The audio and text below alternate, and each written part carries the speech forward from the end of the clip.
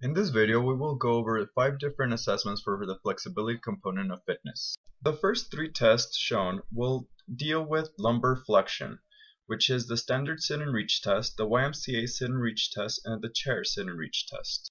The Thomas test deals with flexibility of the hip flexors, and the straight leg raise test deals with flexibility of the hip extensors.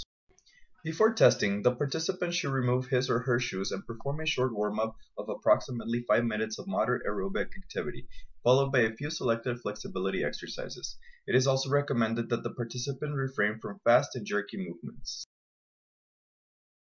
All sit and reach tests deal with lumbar flexion, or flexion of the lower back. For the standard sit and reach test, you will need a yoga mat and a sit and reach box, or also known as a flexometer. For this test, the participant sits without shoes and the soles of the feet flat against the flexometer at the 26 cm mark. Make sure the participant's back is on the wall, the back of the knees should be on the floor, and the hands should be together as he performs the reach. The participant should slowly reach forward with both hands as far as possible, holding the position for approximately 2 seconds.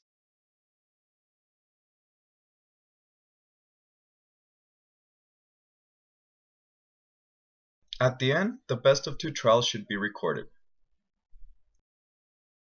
According to the ACSM, these are the classifications for the sit and reach test.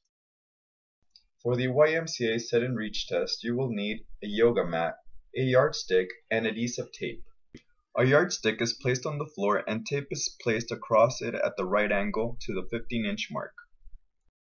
The participant sits with the yardstick between the legs, with the legs extended at right angles to the tape line on the floor. Heels of the feet should touch the edge of the tape line and be about 10 to 12 inches apart.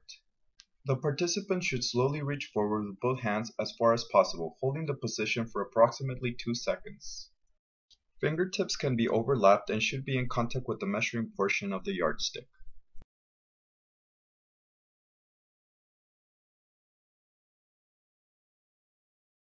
Here you will see the classifications according to the YMCA for the yardstick sit and reach. The chair sit and reach test is usually performed on people with past injuries, flexibility issues, or older adults of 60 years or more. For the sit and reach test, you will need a folding chair that has a seat height of 17 inches and a ruler. Place the folding chair against a wall for stability and have your client sit on the front of the edge of the seat. The client extends the leg being tested in front of the hip, with the heel of the foot and the ankle dorsiflex approximately 90 degrees. With the extended leg as straight as possible, the hands on top of each other, the client slowly bends forward at the hip joint, keeping the spine as straight as possible and the head in normal alignment with the spine. The client reaches down the extended leg, trying to touch the toes, and holds the position for 2 seconds. Place the ruler parallel to your client's lower leg and administer 2 practice trials, followed by 2 test trials. The Thomas test assesses the flexibility of the hip flexors. For this test, you will need a yoga mat. Have the participant in supine position, laying on the mat. The participant brings one leg, the collateral leg or the leg that is not being tested, in the direction of the chest just to the point where the lumbar spine is snug to the floor. If the tested leg remains in contact with the floor during the maneuver, the hip flexors of that leg are adequately flexible. If the tested leg raises, its hip flexors are likely to be inflexible. Finally, record whether the hip flexors in the right and the left legs are flexible or inflexible. The straight leg raise test assesses the flexibility of the hip extensors. For this test, again you will need a yoga mat and a goniometer. Have the participant lay on the mat in supine position. Be sure the lower back is snug against the floor.